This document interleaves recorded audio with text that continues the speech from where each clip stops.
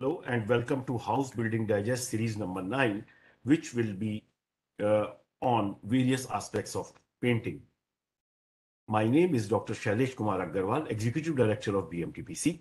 Through this digest series, BMTPC is reaching out to common man to provide useful information about various essential activities involved in house construction, including technical and non-technical matters associated with building materials and construction technologies. Every individual has a dream of owning a house, and through this series, we will slowly unravel myths and misconceptions about building construction.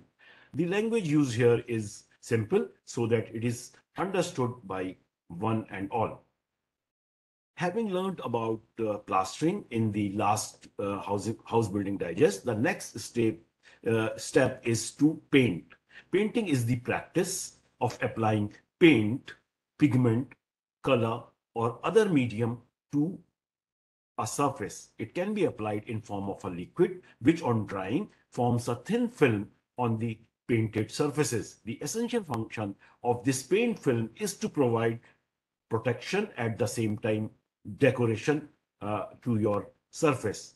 Painting is the most affordable and quickest option to decorate or improve your home appearance. When accomplished correctly, painting adds real value to your home. Economical cost and a pleasing appearance are possible when using the best painting ideas and techniques. It is therefore essential that homeowner should get conversant with the various issues involved in the process. Painting enables the masonry, concrete, wood, metal, or such other surface to resist vagaries of nature, thereby extending the life of the structure.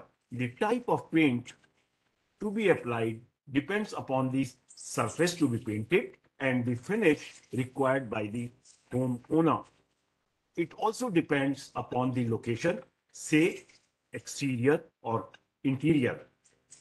A quality paint should have a good covering capacity in terms of area and be fluid enough to spread evenly in a thin coat and dry quickly, forming a tough and durable film without showing any brush marks or cracks. The type of paint and the color can be decided in consultation with the architect.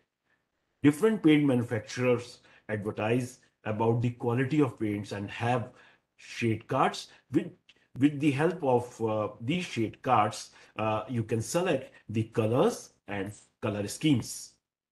The process of painting can be divided mainly into three main parts: pre-painting work, surface preparation, and painting. Let's discuss them one by one.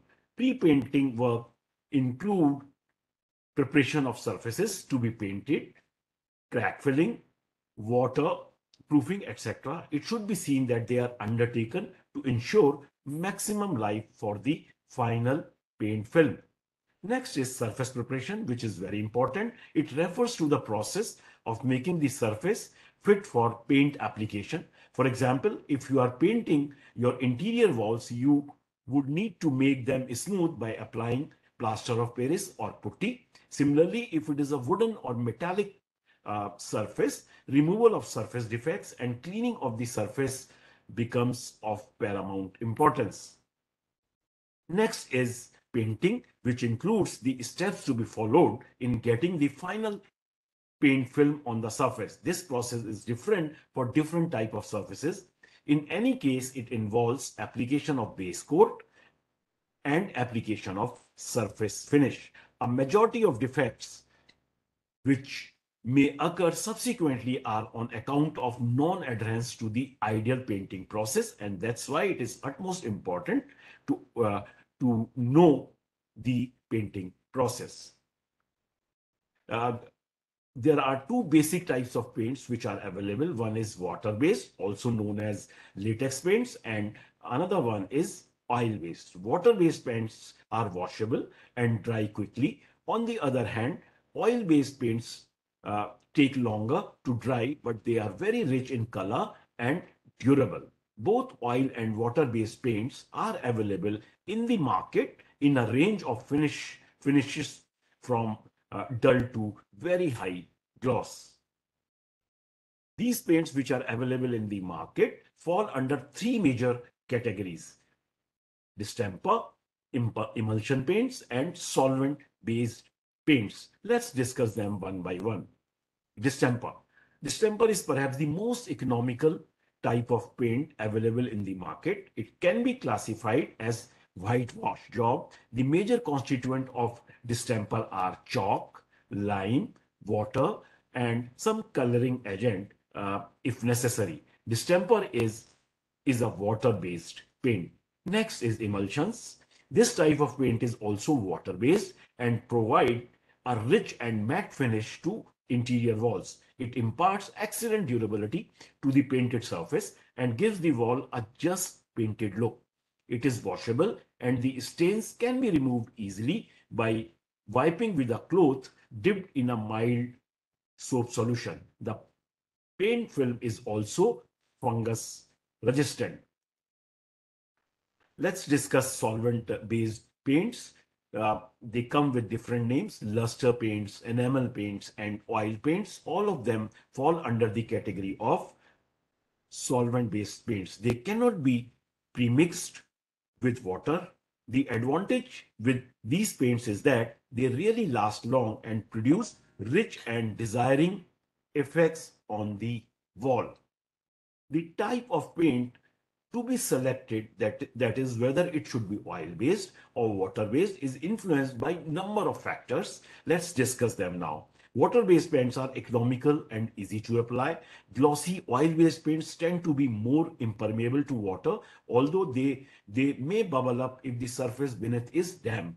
They are costly and involve professional skills in their application. At the same time, oil based paints last longer and give a good finish. Normally, oil paints tend to peel off when subjected to daily temperature variations, including alternate wetting and drying. Accordingly, paints suited for exterior locations are to be applied for the exterior of house. Oil-based paint should not be applied directly to fresh masonry or galvanized iron.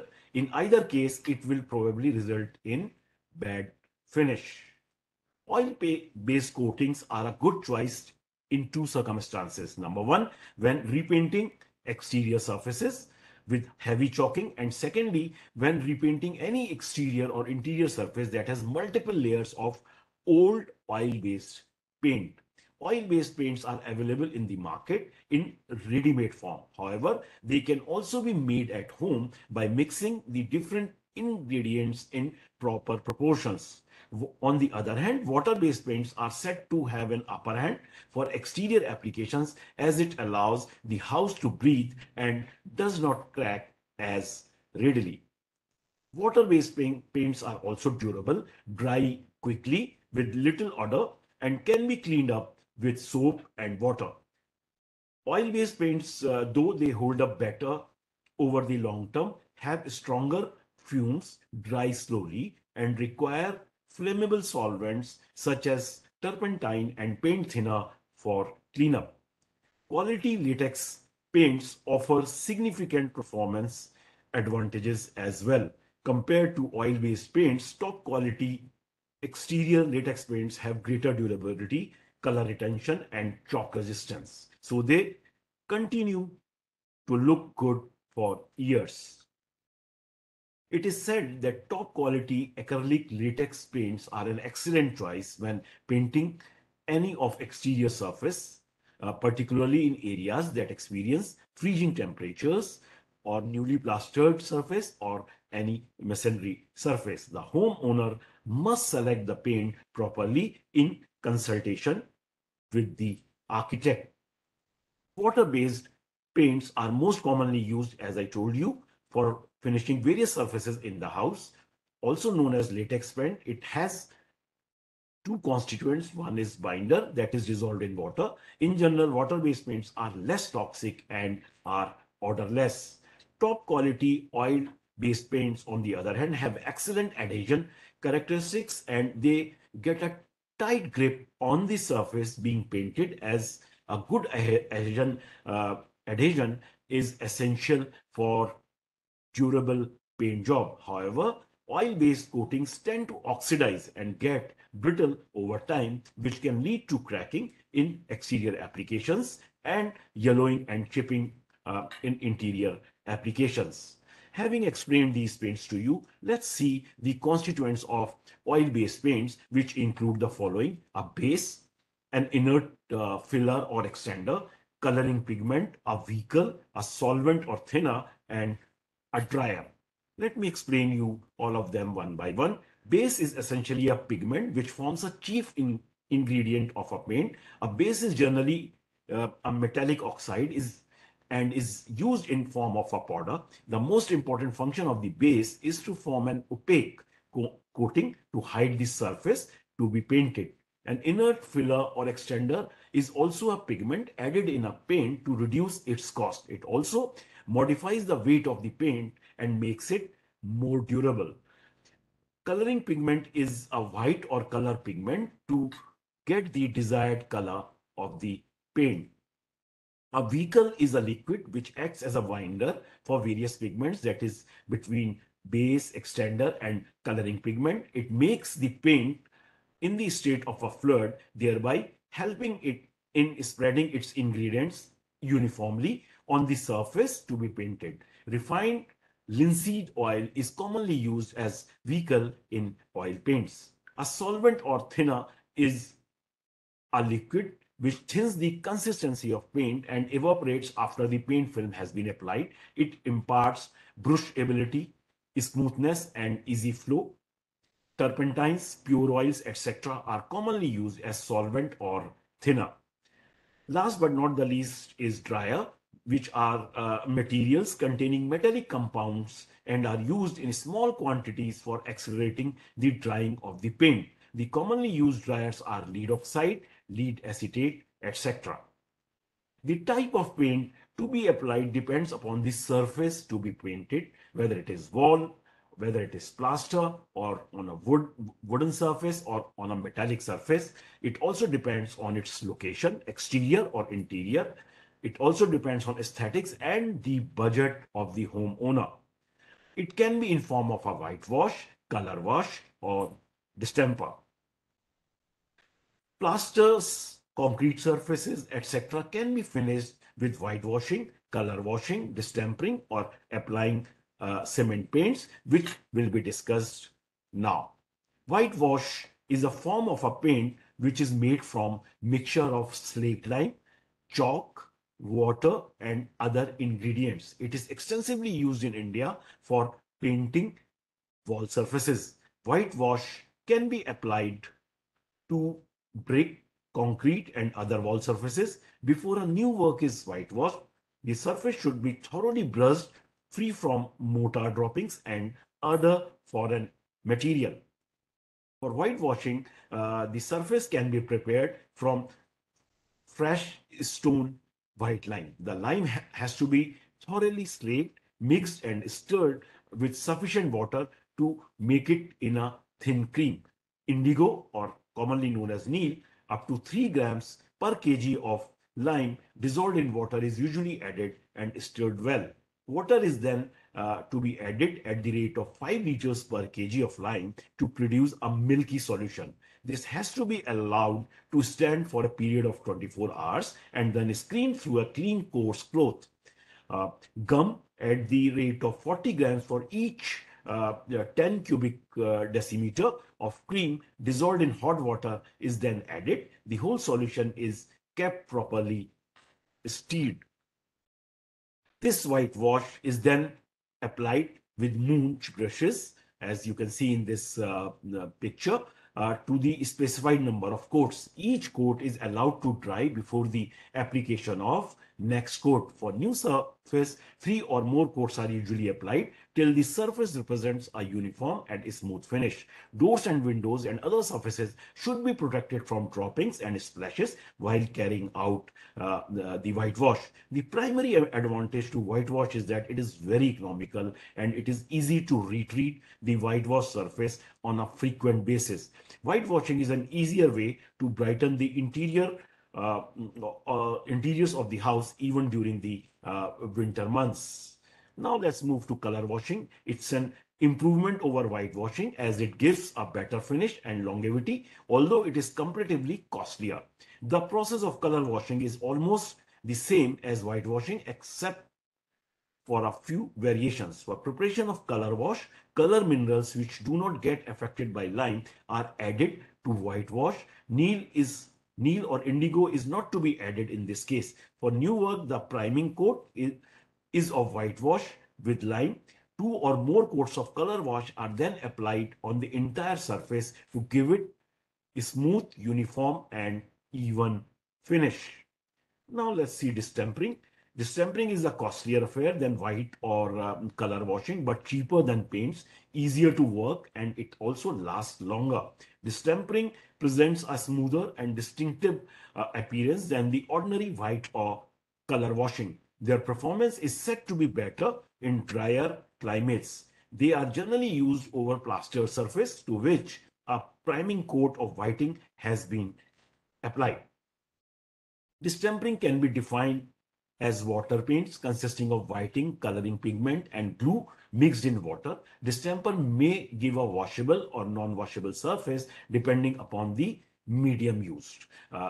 There are two types of distempering. One is dry distempers and other one is oil-based distempers or OBD. The type of distemper to be used depends upon the location, that is interior or exterior. Distempers for exterior use are provided with weather-resistant ingredients during the process of manufacturing. Dry distempers provide slightly better finish than color washing and accordingly adds to the cost and are readily available in the market. For preparation of the material for application, dry distempers obtained from the market are stirred slowly in clean water, preferably warm, using about 6 liters of water per kg of distemper and allowed to stand for at least 30 minutes, preferably overnight before use. The mixture is stirred well during use to maintain even consistency. Not more than 1 day requirement has to be mixed. Remember, before application, the surface for the application is to be scrubbed clean. Newly plastered surfaces should be dried for 2 months before application of distemper. The priming coat should be of whitewashing followed by 2 or more coats of distemper till the surface shows an even color. The application should be with proper distempering brushes. The successive coats are to be applied when the previous coat has dried. Now let's move to another category of distempering, that is oil bound distempering. It gives a better finish and lasts slightly longer, although they are costlier than dry distempering. Oil bound washable distempers of approved brand and manufacture are easily available nowadays in the market. On a new look, an undercoat of paint, that is primer, is applied to prepare the surface for the application of oil bound distempers. The main function of priming coat or primer is to provide the foundation for the subsequent coats. The primer can be a cement primer or distempering primer as per the recommendation of manufacturer. The distemper has to be diluted with water or any other thinner as per the recommendations. Before application, the surface to be distempered has to be cleaned as usual by washing and scrubbing. The surface is then allowed to dry for at least 48 hours and then be sandpapered to give a smooth and even surface. Any unevenness is removed by applying putty made with plaster of Paris mixed with water on the entire surface, including filling up of the undulations and sandpapering the surface after it has dried. A 24-hour interval is to be allowed before application of the new coat. Brushes meant for the purpose are to be used for its application. Now let's move to next category, which is cement paints. Cement paints give good protection from severe climatic conditions like rain, heat, water, humidity, saline atmosphere, near seashores or coastal region. By its application, the growth of fungus and bacteria on masonry surface is also prevented. Such a paint hides out various surface irregularities, roughness, etc., thereby giving a smooth and pleasing appearance. Cement paint has to be mixed with water in two stages. The first stage comprises of mixing two parts of cement paint with one part of water and stirred properly and allowed to stand for 5 minutes. The second stage comprises of adding further one part of water to the mix and stirring thoroughly to obtain a mix of uniform workability and uniform consistency. The solution so obtained is applied on a dry and wet surface with brushes or spraying machines. The completed surface is to be watered after the day's work. The second coat can be applied with 24 hours of application of the initial coat. Three or more coats of waterproof cement paint are found necessary to get a uniform shade. Cement paints are to be mixed in such quantities which can be used within a short span of its mixing. Now let's see the wooden surface painting. The process of painting on new woodwork broadly includes preparation of surface, priming, and finishing. The woodwork to be painted should be properly seasoned, clean, dry, and free from dust. The surface is smoothened by rubbing it with fine grade of sand or glass paper. The next step is to apply a priming coat on the wooden surface to fill the pores of wood by penetrating the primer in the wood. The main function of the priming coat or primer is to provide the foundation for the subsequent coats. After the primer has dried, the second coat or undercoat are applied till a color of almost the desired shade is achieved. The finishing coat is applied after the undercoat has dried and an even shade is obtained. Next is varnishing. Varnishing also plays an important role in finishing wooden surfaces of doors, windows, and floors, etc. Varnish is also applied on unpainted furniture and other wooden surfaces to decorate the surface. Painted surfaces can also be varnished to enhance the appearance of the paint and increase the durability of paint film. The essential constituents of all varnishes is resin, which is dissolved in oils, turpentine, or alcohol. The liquid dries or evaporates and leaves a hard, transparent, and glossy surface. There are a number of types of varnishes available in the market, and the type to be used is dependent on the job to be done. Next is wax polishing, which is usually applied on the varnish surface to modify its elegance and protecting the undercoat. It is mostly used for polishing cement, concrete, mosaic, or terrazzo floors. Next is French polishing. French polishing is a wood finishing technique which gives a very high glossy surface with a deep color. It is a process and not a material. The finish is considered to be one of the most beautiful ways to finish highly figured wood, but it is also recognized to be sensitive to damage. The material is shellac, although there are several other shellac based finishes. In this type of finish, many thin coats of shellac dissolved in alcohol are applied using a rubbing pad. The process is lengthy and very repetitive, and the finish is obtained through a specific combination of different rubbing motions. Now let's see about the metallic surfaces. On metallic surfaces, painting is done in two steps involving priming followed by a application of a finishing coat. Most new metal products available in the market either in pre-finished form or primed form. Any bare unoxidized surface should be primed with a proper metal primer. Ferrous materials like steel, iron can usually be primed with a standard gray or white metal primer. On the other hand, galvanized metal should be primed with a product designed for that purpose. Usually, white galvanized metal primer is used for the purpose. Further, aluminum can be primed with galvanized metal primer or the standard gray primer. Latex also bonds to aluminum and can be used for a primer under latex finish paint. On slightly rusted surface, gray metal primer can be used for good results. For heavily rusted surfaces, red metal primer or iron oxide is advised to be used. Once properly primed, most interior metal surfaces can be painted with almost any quality paint. However, metal doors and heat resistors usually fare better with an oil-based finish paints. Gloss metal enamels can also be used as finish paints as they provide the good durability, although sometimes they are more difficult to work with. Semi-gloss or eggshell gloss trim paint are said to be good choice for steel doors.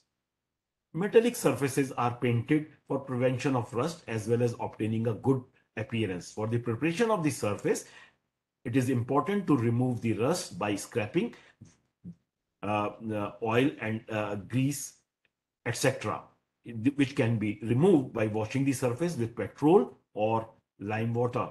The dried and clean surface is then given a priming coat, which usually consists of paints with oxide of iron. Two or more coats are then applied either with brush or by spraying on the metallic surface. It should be seen that each coat is applied after the previous coat has dried. Galvanized iron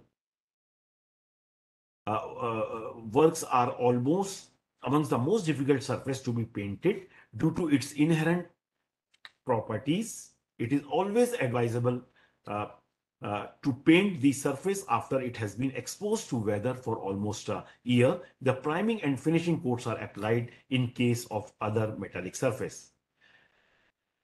Finishing or on plastered surface, the house owner may also choose to directly paint the plastered surface for reasons of appearance and longevity by methods other than whitewashing, color washing, and stamping. The preparation of plaster surface to be painted requires a good amount of attention. The plaster surface should be painted only after the surface has dried properly. In case of new work, the surface should be initially washed with dilute solutions of zinc sulfate. The holes should be filled with plaster of Paris and the surface should be rubbed smooth. Then primer for base coat can be prepared by mixing equal parts of white and red lead in linseed oil. After the drying of priming surface, two or more coats of new desired paints can be applied.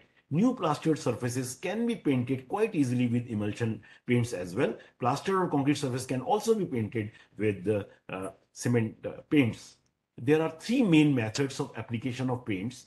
Uh, uh, One is by brushing, or by rolling, or by spraying. The method to be adopted depends upon a large number of factors, including the type of surface, type of paint, budget of the home owner. Let's discuss them now. Application with a simple brush is the least expensive method and is the most popular, although it is not the most effective. Brush marks may show up quickly on the surface if painting is not applied properly. Using a professional painter and a good quality paintbrush will help in improving upon the finish. The second method is by use of a roller. This is an easy method of application and the expenditure involved may not be very high. Although a trained painter is always required for the purpose, it is possible to get a very smooth finish by rolling. Spraying produces best results on the surface. It gives a finish that is truly smooth, although it is expensive and requires professional painter to do the job.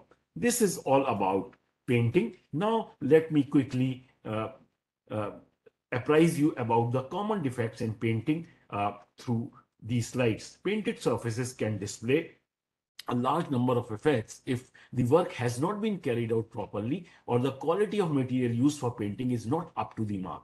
These defects may be in form of blistering, peeling, efflorescence, chalking, etc. Blistering paint is identified by small or medium-sized bubbles or blisters under the paint film. They can be removed by scraping the blistered paint and letting the surface dry. Priming coat is then applied on the defective surface, keeping it in shade and non-humid conditions, and finally applying good quality paint. Efflorescence usually occurs in painted masonry construction and is identifiable by crusty white salt deposits that bubble through the paint film. In this case, the source of dampness should be identified and eliminated. All efflorescence and loose flaking, chalking, paint is then removed by scraping with a wire brush before repainting. The area is then cleaned with a trisodium phosphate cleaning solution and rinsed with clean water. After complete drying, the surface is then painted with a high quality latex house paint. Chalking is identifiable as a fine chalking powder that forms on the surface of a paint film. Although some chalking is normal, it becomes excessive in dry, arid climates where there is a little rain. For repairing the surface, work can be done in the same manner as that of efflorescence. Peeling paint is also very common paint problem and can be caused either by moisture or poor adhesion. Peeling due to poor adhesion is characterized by the paint peeling and separating from an earlier paint layer. For repairing such surfaces, the peeled paint surface is scrubbed, followed by smoothing by filling up the scratches, etc., and finally repainting with a high quality acrylic latex paint. While peeling occurs due to external moisture, the source of moisture is first removed and painting is done as in earlier case. On the other hand, if peeling occurs due to interior moisture, it is advisable to provide proper ventilation in the affected area and then carrying out the repair in the manner just explained to you. The finish should preferably be done with high quality acrylic latex paint.